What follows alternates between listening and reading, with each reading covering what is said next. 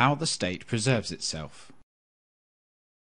Once a state has been established, the problem of the ruling group or caste is how to maintain their rule. While force is their modus operandi, their basic and long-run problem is ideological. For in order to continue in office, any government, not simply a democratic government, must have the support of the majority of its subjects. This support, it must be noted, need not be active enthusiasm. It may well be passive resignation, as if to an inevitable law of nature. But support in the sense of acceptance of some sort it must be, else the minority of state rulers would eventually be outweighed by the active resistance of the majority of the public. Since predation must be supported out of the surplus of production, it is necessarily true that the class constituting the state, the full-time bureaucracy and nobility, must be a rather small minority in the land, although it may of course purchase allies among important groups in the population. Therefore the chief task of the rulers is always to secure the active or resigned acceptance of the majority of the citizens. Of course, one method of securing support is through the creation of vested economic interests. Therefore the king alone cannot rule. He must have a sizable group of followers who enjoy the prerequisites of rule. For example, the members of the state apparatus, such as the full-time bureaucracy or the established nobility. But this still secures only a minority of eager supporters, and even the essential purchasing of support by subsidies and other grants of privilege still does not obtain the consent of the majority. For this essential acceptance, the majority must be persuaded by ideology that their government is good, wise, and at least inevitable, and certainly better than other conceivable alternatives. Promoting this ideology among the people is the vital social task of the intellectuals. For the masses of men do not create their own ideas, or indeed think through these ideas independently. They follow passively the ideas adopted and disseminated by the body of intellectuals. The intellectuals are therefore the opinion moulders in society. And since it is precisely a moulding of opinion that the state most desperately needs, the basis for an age-old alliance between the state and the intellectuals becomes clear. It is evident that the state needs the intellectuals. It is not so evident why intellectuals need the state.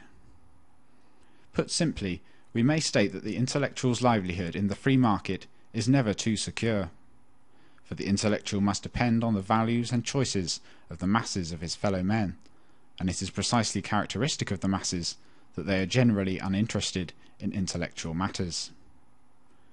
The state, on the other hand, is willing to offer the intellectuals a secure and permanent berth in the state apparatus, and thus a secure income and the panoply of prestige.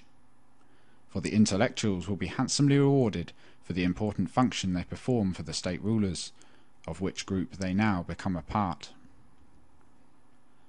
The alliance between the state and the intellectuals was symbolized in the eager desire of professors at the University of Berlin in the 19th century to form the intellectual bodyguard of the House of Hohenzollern. In the present day, let us note the revealing comment of an eminent Marxist scholar concerning Professor Vogel's critical study of ancient Oriental despotism. The civilization which Professor Vogel is so bitterly attacking was one which could make poets and scholars into officials. Of innumerable examples, we may cite the recent development of the science of strategy, in the service of the government's main violence-wielding arm, the military. A venerable institution, furthermore, is the official or court historian, dedicated to purveying the rulers' views of their own and their predecessors' actions. Many and varied have been the arguments by which the state and its intellectuals have induced their subjects to support their rule. Basically, the strands of argument may be summed up as follows. A. The state rulers are great and wise men. They rule by divine right. They are the aristocracy of men. They are the scientific experts, much greater and wiser than the good but rather simple subjects. And B. Rule by the extant government is inevitable, absolutely necessary, and far better than the indescribable evils that would ensue upon its downfall. The union of church and state was one of the oldest and most successful of these ideological devices. The ruler was either anointed by God, or, in the case of absolute rule of many Oriental despotisms, was himself God. Hence, any resistance to his rule would be blasphemy. The state's priestcraft performed the basic intellectual function of obtaining popular support and even worship for the rulers. Another successful device was to install fear of any alternative systems of rule or non-rule. The present rulers, it was maintained, supply the citizens an essential service for which they should be most grateful: protection against sporadic criminals and marauders. But the state, to preserve its own monopoly of predation, did indeed see to it that private and unsystematic crime was kept to a minimum. The state has always been jealous of its own preserve. Especially has the state been successful in recent centuries in instilling fear of other state rulers. Since the land area of the globe has been parcelled out among particular states, one of the basic doctrines of the state was to identify itself with the territory it governed.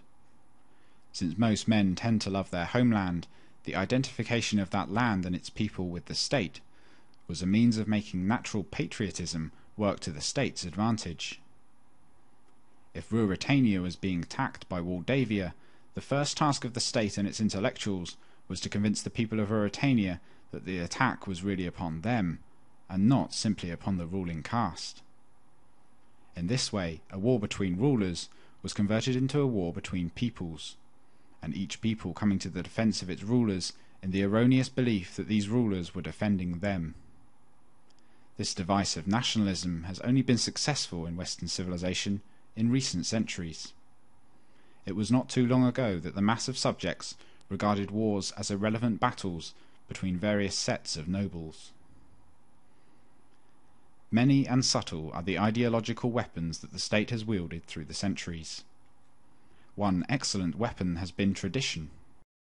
The longer that the rule of a state has been able to preserve itself, the more powerful this weapon. For then the X dynasty, or the Y state, has the seeming weight of centuries of tradition behind it. Worship of one's ancestors, then, becomes a none too subtle means of worshipping one's ancient rulers. The greatest danger to the state is independent intellectual criticism. There is no better way to stifle that criticism than to attack any isolated voice, any raiser of new doubts, as a profane violator of the wisdom of his ancestors. Another potent ideological force is to deprecate the individual and exalt the collectivity of society.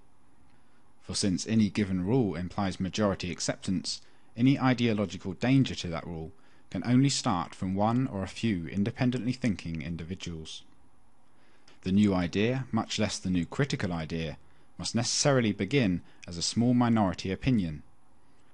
Therefore the state must nip the view in the bud by ridiculing any view that defies the opinions of the mass.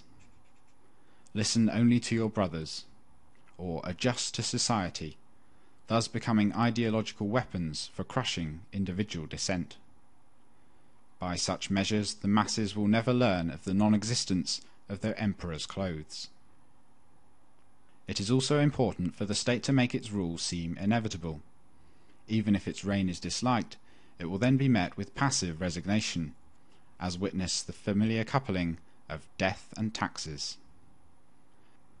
One method is to induce historiographical determinism, as opposed to individual freedom of will.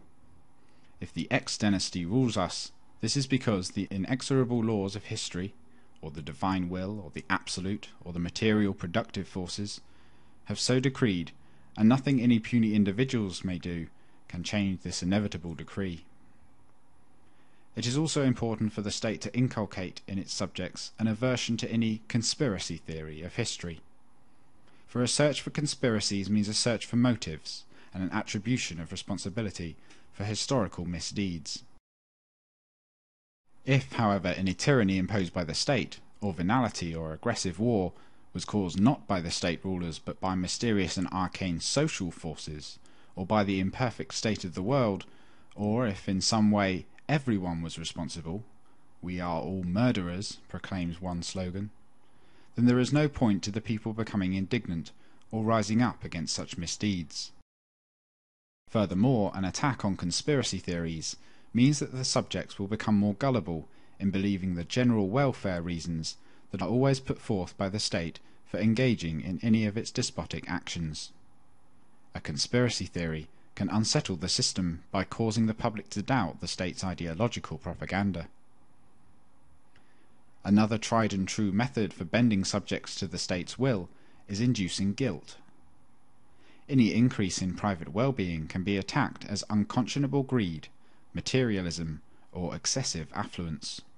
Profit-making can be attacked as exploitation and usury, mutually beneficial exchanges denounced as selfishness, and somehow with the conclusion always being drawn that more resources should be siphoned from the private to the public sector. The induced guilt makes the public more ready to do just that. For while individual persons tend to indulge in selfish greed, the failure of the state's rulers to engage in exchanges is supposed to signify their devotion to higher and nobler causes. Parasitic predation being apparently morally and aesthetically lofty as compared to peaceful and productive work. In the present more secular age, the divine right of the state has been supplemented by the invocation of a new god, science. State rule is now proclaimed as being ultra-scientific, as constituting planning by experts. But while reason is invoked more than in previous centuries, this is not the true reason of the individual and his exercise of free will. It is still collectivist and determinist, still implying holistic aggregates and coercive manipulation of passive subjects by their rulers. The increasing use of scientific jargon has permitted the state's intellectuals to weave obscurantist apologia for state rule that would have only met with derision by the populace of a simpler age. A robber who justified his theft by saying that he really helped his victims by his spending giving a boost to retail trade would find few converts. But when this theory is clothed in Keynesian equations and impressive references to the multiplier effect, it unfortunately carries more conviction.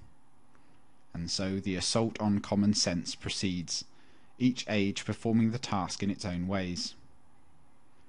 Thus, ideological support being vital to the state, it must unceasingly try to impress the public with its legitimacy, to distinguish its activities from those of mere brigands. The unremitting determination of its assaults on common sense is no accident, for, as Mencken vividly maintained, the average man, whatever his errors otherwise, at least sees clearly that government is something lying outside him, and outside the generality of his fellow man, that it is a separate, independent and hostile power, only partly under his control, and capable of doing him great harm. Is it a fact of no significance that robbing the government is everywhere regarded as a crime of less magnitude than robbing an individual, or even a corporation? What lies behind all this, I believe, is a deep sense of the fundamental antagonism between the government and the people it governs. It is apprehended not as a committee of citizens chosen to carry on the communal business of the whole population, but as a separate and autonomous corporation, mainly devoted to exploiting the population for the benefit of its own members. When a private citizen is robbed, a worthy man is deprived of the fruits of his industry and thrift. When the government is robbed, the worst that happens is that certain rogues and loafers have less money to play with than they had before. The notion that they have earned that money is never entertained. To most sensible men it would seem ludicrous.